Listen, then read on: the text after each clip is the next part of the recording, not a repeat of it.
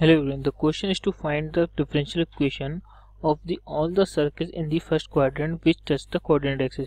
यानी हमें उन सारे सर्कल्स जो फर्स्ट क्वाड्रेंट में कोऑर्डिनेट एक्सिस को टच करते हैं उन सारे सर्कल्स की हमें डिफरेंशियल इक्वेशन फॉर्म करनी है। तो देखिए ये फर्स्ट क्वाड्रेंट ये है, तो ये कोऑर्डिनेट एक्सिस यानी एक्स एक्सिस और वाई एक्सिस को अगर टच कर रहा है, इस टाइप का कोई सर्कल है, तो इसका सेंटर होगा जो ए होगा, ए, ये डिस्टेंस भी ए होगी, ये डिस्टेंस भी ए होगी क्योंकि कोऑर्डिनेट एक्सिस को टच कर रहा है और सर्कल है इसलिए, ठीक है। तो हमें इस टाइप के सर्कल्स की डिफरेंशियल इक्वेशन फॉर्म करनी है।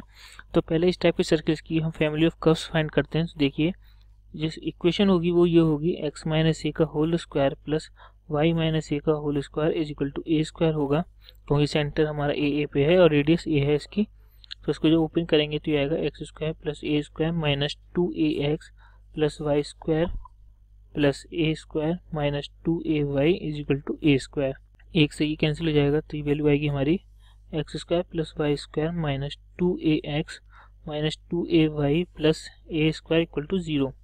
तो ये हमारी फैमिली ऑफ कर्व हो गई जिसकी हमें डिफरेंशियल इक्वेशन फाइंड करनी है। तो देखिए ये जो कर्व है इसमें नंबर ऑफ कॉन्स्टेंट हमारे एक हैं, तो इसको जो डिफरेंशिएट करेंगे वो भी हम एक बार ही डिफरेंशिएट करेंगे। तो इसको डिफरेंशिएट करते हैं, देखते हैं क्या आता है। तो देखिए जब इसे डिफरेंशिएट करेंगे तो आएगा 2x plus 2y into D Y upon D x minus 2a minus 2a into D Y upon D x equal to 0। ये हमने इसको डिफरेंशिएट किया एक बार, तो यहाँ हम लिख भी देख सकते हैं कि डिफरेंशिएट इट 1 टाइम, इसको एक बार डिफरेंशिएट कीजिए, ठीक है। अब हमें यहाँ से क्या करना है, देखिए इन दोनों इक्वेशन की हेल्प से हमें कांस्टेंट जो a है उसको एलिमिनेट करना है। तो देखिए हम यहाँ से इजीली फाइंड कर सकते हैं द वैल्यू ऑफ a। तो यहाँ से क्या आएगा वैल्यू ऑफ a, तो देखिए ये होगा 2 times of x plus Y D Y upon D x is equal to 2a times of 1 plus D Y upon D x, ठीक है। तो यहाँ से a की वैल्यू इजीली फाइंड हो जाएगी, वो आएगी x plus P Y divided by 1 plus p, where p है हमारा D Y upon D x. हमने D Y upon D x को क्या सब्स्टिट्यूट किया है, p सब्स्टिट्यूट किया है, ठीक है। तो ये a की वैल्यू आ गई।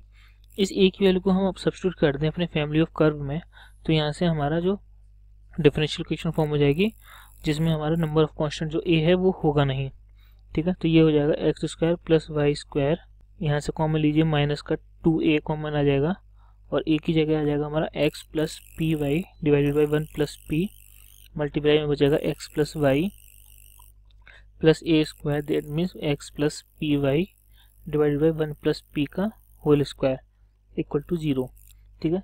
ये हमारी डिफरेंशियल इक्वेशन हो गई।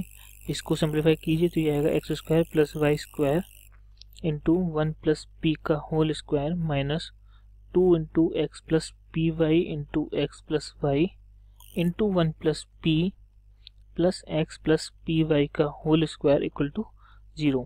तो इसको जब हम सिंप्लीफाई करेंगे तो आएगा एक्स माइनस वाई का whole 1 plus P square is equal to x plus P Y का होल स्क्वायर। तो इसको जैसे सिंप्लीफाई करेंगे तो ये आ जाएगा। तो ये हमारी डिफरेंशियल इक्वेशन हो गई, वेयर p क्या है हमारा D Y upon D x. तो देख सकते हैं कि ये जो डिफरेंशियल इक्वेशन आई है ये फर्स्ट ऑर्डर की है, क्योंकि जिसमें डिफरेंशियल कोफिशिएंट है वो हमारा D Y upon D x मौजूद है, और जो हमारी फैमिली ऑफ कर्व्स आई थी दिस वैल्यू, ये चीज़, इसमें जो नंबर ऑफ कॉन्स्टेंट थे वो भी एक ही थे।